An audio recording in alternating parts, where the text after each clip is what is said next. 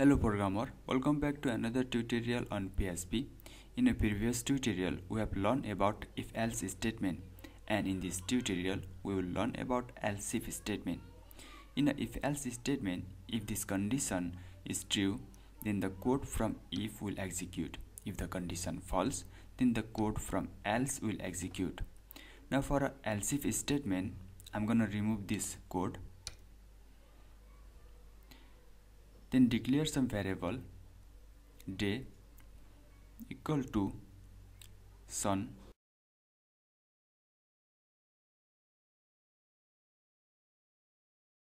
Now make a condition.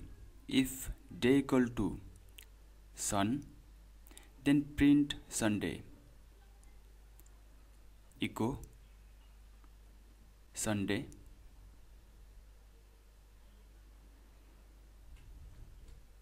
In a if-else statement, we keep only one condition, but if you want to add more condition, then at that time we use else-if statement. Now give another condition. If day equal to mon, then print Monday. Echo Monday. If both of these conditions become false, then we go to else statement and print nothing match.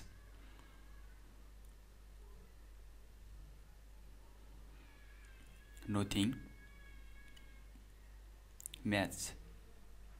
Save this and here it print Sunday, because first it check is day is equal to sun. Yes, condition true. Then it print Sunday. Now let's see what we got if we keep mon. Now it check is day is equal to sun. No, day is not equal to sun. So the condition false and it goes to else if condition. Is day is equal to mon? Yes, condition true. Then it will run this code. And here we got Monday. Now let's see what we got if we give non-match value.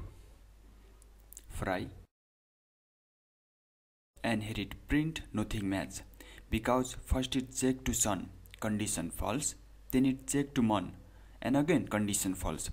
At last, if all the above condition become false, then the code from else is execute and it print nothing match.